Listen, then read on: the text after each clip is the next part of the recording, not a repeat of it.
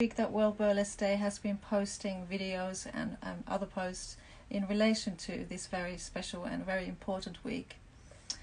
And so far we have heard at least from one author called Rev Lex Malone.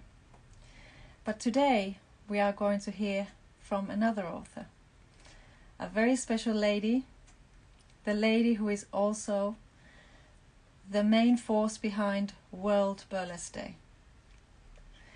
Her name is Sapphira, and she's also the author of this book, Burlesque or Bust. So what I'm going to be doing now, I'm going to be inviting Sapphira to this conversation, and I'm going to be asking her a few questions. So let's invite Sapphira to join us.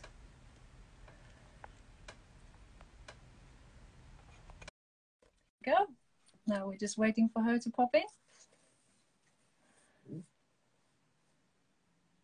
Hey! Hello, good evening. It's worked! Yeah, it did work. Fantastic. So I'm holding your very book here, and I was just telling people who are watching that you are the author behind this very witty yet heart-wrenchingly sad at times book. And this is the mental health awareness week, and I have a few questions for you regarding mental health and your book as well. Well, thank you. Okay, let's try. Please feel free to ask. Yeah, so let's go ahead. And hello to everybody who's just joined us. So why do you think that mental health and well-being are linked to burlesque? Well, it's interesting. I think there's just something really magical and free about burlesque, where you get to have a stage name, put on a costume, all the glamour, and you go into this alternate mode in a way. I just think that's very helpful for rebuilding your belief about yourself, because the things you might have judged yourself for in your day-to-day life seem to disappear, and suddenly everybody's larger than life and stronger on stage. So I think it helps. Absolutely. And I also, many times I hear that if people have had burlesque classes, or even if they've gone to see a burlesque show, they all of a sudden they feel better about themselves. So that's obviously a huge thing, that burlesque can give that feeling to somebody. Definitely. I'm just seeing Ninochka has said burlesque makes a magic. I think it's very true. Yes, it really does. Yeah. Yes, sorry, go ahead. I was just kind of thinking how beautiful it is that someone I've never met on the other side of the world on the internet. Ninochka, where are you from? I have a feeling she's Finnish, but I could be wrong. I just remember seeing that name before, but maybe there's another Ninochka. I don't know if she can. Maybe she'll answer in a little bit. But yeah, it's true that some people who have gone on stage, they've been very broken, and then burlesque has somehow made them feel very whole and confident and just positive about life again. So, and your book just, it's all in here. It's everything is here. Those kind of feelings. Yeah. But what was it like for you to write that book? It was difficult because it is quite personal, and I just realized suddenly that's going to be in black and white, forevermore. People can read it and refer to it, and because I have a corporate job, I thought, how is it going to be if any of my colleagues read it?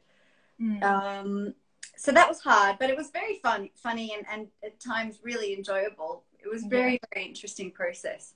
Yeah.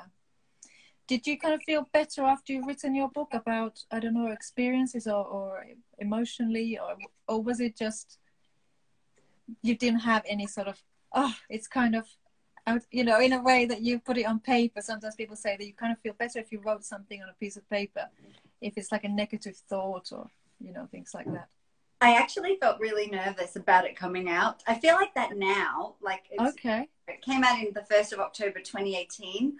And then it got reprinted in 2019. I think the first 6 months I was just scared to turn on the internet, scared of anyone I might have to look at who'd read it, and whether they'd take me differently. So it didn't really help at that time. No. Now now, or like all this time on, I feel a lot better about it. I feel like, yeah, no one's judged me. People are still friends with me. I'm, you know, all those things that I thought were so unforgivable or unlikable and were fine to share. And it made me think, why did I take so long to sort of talk about this? Because for years I had what had happened, especially being so unwell, like buried in this closet. I didn't want anyone to know I'd been in a psychiatric hospital. And then I realized actually it's just, really not a problem, and people are happy to talk about it and ask me about it. And it does feel a relief, you know, now. But at the first 6 months, I was just thinking, oh no. Yes, yeah. What's going to happen? You know? I think a lot of people would just actually look up at you and think, wow, that is such bravery to, you know, to actually, you have the courage to tell about your story. Not many people will have the courage to do that. So I think that would probably be the first emotion, you know, that people have. Wow. I think so. And now, you know, I do feel like when most people read it, they really find it inspiring. And so I hope that was the thing I wanted from it, was for people to go, wow, you know, some people are not ever going to have the severity of what I had. Some people are just battling with anxiety or depression. And I want those people to know, you know, you can get through it, because I was literally probably the most severe like style of mental illness, and you can get through it and you can pull back, and it takes time, but in some ways it's almost been also something I could be grateful for in hindsight. It taught me a lot, you know. You found something at the other side of it. Yeah, definitely. So I think you've almost answered this, but I'll ask this anyway. What do you hope to do to help others with mental health issues? Well, there's some very simple tricks and tips that I do every day now, and it's been very, very useful. So, you know, one of those is to have a journal, and I just literally write anything throughout that day that has been upsetting, or particular incidents where I felt my mood shifted from, you know, kind of calm, which is how I feel right now, to some kind of more severe reaction. So I wanted to teach people a little about, you know, the ways you can use some tools to not get stuck in that mental state of mind if you've had something disappointing happen or upsetting. And it's very useful that I write out everything I'm thinking about it, and I look at it and I say, is that true or false? Like each of the particular thoughts, like, you know, if I've been fired from a job, underneath all of that I'll be thinking, well, I'm just hopeless, I'll never eat again, I'm going to be on the streets. You know, things like those very extreme, you know, thoughts come into my head. And if I write that all out on a piece of paper, I'm like, well, really, have I ever been on the streets? No. Is that true? No, it's probably false. Yeah. And by just even doing that, I feel like I just get a lot clearer on the particular incident. So that's what I hope to do, is just help people and educate people. And I think there's more momentum for it. Have you done any mindfulness training? Have you heard of it? I have. I used to do mindfulness when I was studying. I after that I stopped it because I felt my stress levels went down so much. But I actually know that it's good to do it even if you don't feel in particular that you have anxiety or you're not diagnosed with anything. I think it would be really good to always do it. But yes, I did it every morning. I did mindfulness, and but yeah, I found it really helpful. It just calmed me for the day. It becomes a practice. You probably, maybe because you did it so often, don't necessarily need to do it every day, because now, you know, what I used to have to spend a lot of time writing in my book about, and I mean, I've got, you know, drawers and drawers of books because I do write in something every day. I feel now 10 years on, because I've been doing this pretty, you know, disciplined with processing things for nearly 10 years, that now 10 years on, some of that doesn't need as much time and work, because it's become automatic to go, hang on, I'm just not going to think negatively about that thing. I'm going to switch it quickly and see, you know, what could be coming that's good out of it. And the other thing that I find interesting is, and I'm curious if you're the same, I find I'm almost more likely to believe the future is the negative version rather than the positive version of that outcome. And I think, why? I've got no proof it's definitely the negative will happen. I've got no proof the positive will happen. But by believing somehow deep down the negative is more likely to happen, it just weighs on my shoulders. So do you find that? I always think of the worst case scenario. That's me. It's always like it goes from 0 to 100. There's nothing in the middle at all. So I think mindfulness has helped me to think, okay, let's step back. Let's think about this. And also there's another thing you were talking, maybe you were saying something similar, take your thoughts to court.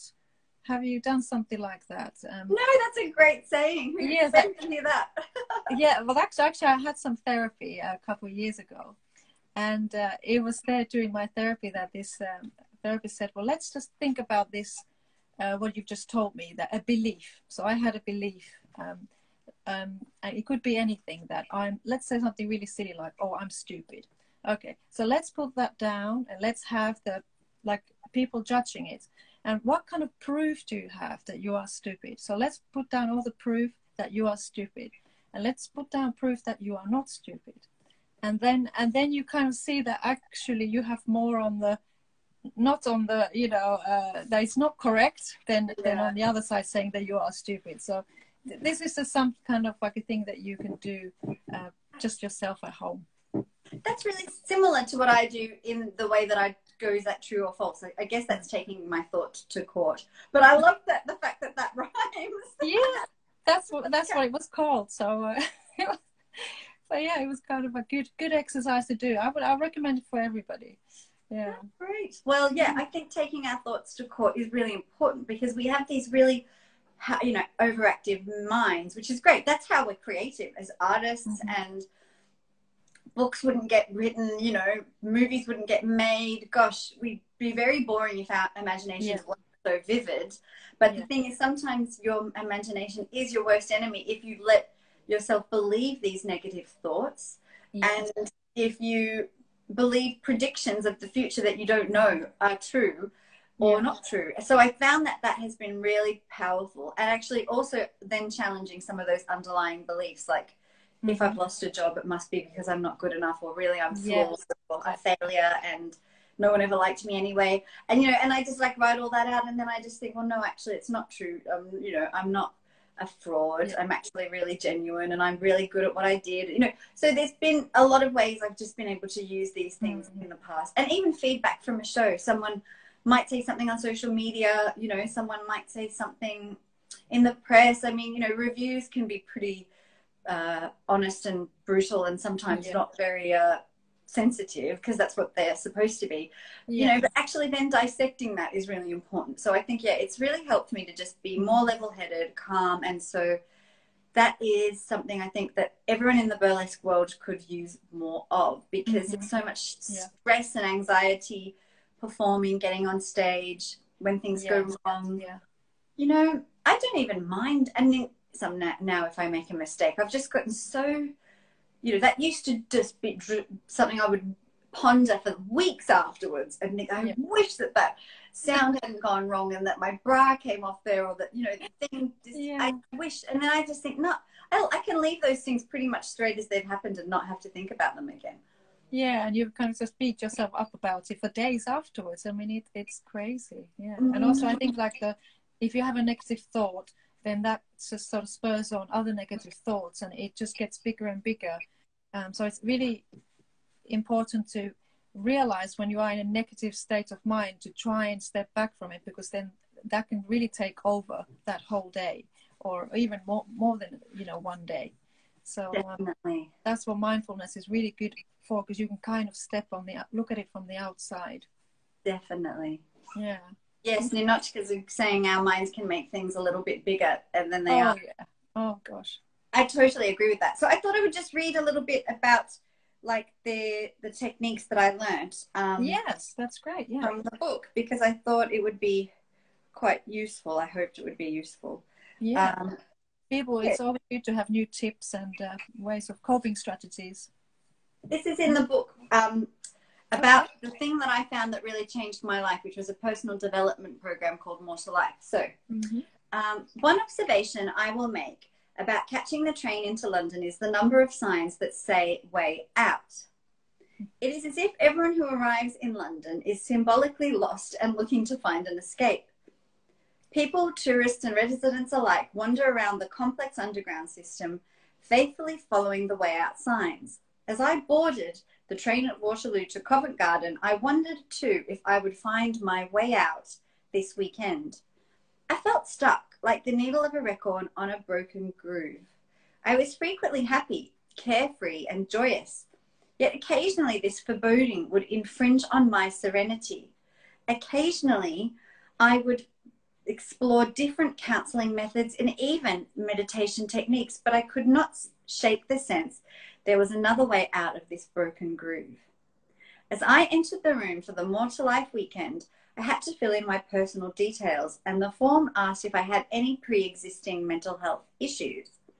In hushed tones, I explained to a registrar at the table I had experienced a bipolar episode, and I was worried that whatever they were going to do on this course might make me relapse or trigger something. Although it had been 7 years since my hospitalization, I was always cautious. I still felt a deep shame about my breakdown, but I didn't want it publicly known. With kind eyes, the lady at the front desk explained it was absolutely fine. She told me to relax and enjoy the day without giving it another thought, but that I could speak to any of the team on hand if I needed any help, and she would make sure the trainers knew my medical history. I walked into the room and it was pleasantly lit with flowers decorating the front table and calming music. Other participants arrived. I counted at least 60 seats, and slowly the room filled. I was on high alert, and a twinge of suspicion still tweaked at the back of my mind. What was this really about? I thought it might be religious. I thought these people looked too nice and smiley. I'll beat them at their own game, I thought. They're not going to be able to crack me. I did look further into it, though. I double, triple checked that it wasn't religious. Mr. Muscles swore there was nothing linked to religion whatsoever, and so did the lady who spoke to me when I called to inquire. These feelings were familiar. I'd always had mistrust about something, fearing I might walk back into a religious group. But now I walked into the room and saw everyone's friendly faces. I realized there was nothing to fear. There was no judgment here. I was safe, and it was a huge relief. At least it was starting time. 2 women, the trainers, walked to the front of the room and down the middle of the aisle, rows of seats. So we all clapped as they made their entrance. They were very smartly dressed and had my full attention. They stood next to signs that had one word in capital letters: notice. And so from that point on in the story, I talk about noticing, and that is what I literally did. They made us a graph with negative emotions at the top and positive emotions at the top and negative below this line. And they said, we want you to notice when you go below or above the line on this weekend. And where are you all right now? And so people started to say, you know, how they felt. And that is one of the tricks that I've done. Do they teach that in mindfulness too, sort of noticing your emotional state? Yeah, it's sort of like noticing what kind of, how are you feeling at the moment? Yes, I mean, there's a few different ways, but the one I was doing was just trying to, you know, tell you not to go with the train of your thought, that just, you know, trying to be there and just feel what kind of things can you feel in your body, and what kind of things can you maybe hear, because obviously you have your eyes closed. So what kind of sensations you have around your body and within your body. I don't think David went so much into the actual emotion that you might have. And even if you did feel an emotion, they say even if you feel sadness, that's okay. But let's just try to focus on the actual, the possible things that you can feel or maybe hear around you. And it's going to push those away. So you kind of see, it's more like kind of clouds, and they're trying to see the blue sky between the clouds. That was what I did. But there's lots of different types. Yeah. Well, so that is, essentially just feel very grateful that it's World, Mental Health Awareness Week, and that 21 years on, I mean, it does seem a long time ago, but actually even 10 years later, I was still battling with a lot of anxiety. Like at the time I'm talking about in this book, I had chronic anxiety, It was just, so to be here for Mental Health Awareness Week, 21 years on, from 10 or 11 years of doing really a lot of personal development work and practicing in my journal and learning a lot of tools, I feel so grateful because I have really climbed and conquered that mountain. I'm not going to say that means you don't ever get upset, that you don't have a bad day, you're not prone to depression. It just means that there's, I'm very much more aware of when I slip into it, and I've got a choice to look at it and to be more diligent in how I then use it to make better choices. And do I want to stay in that mood, or is there something I can actually do to move it?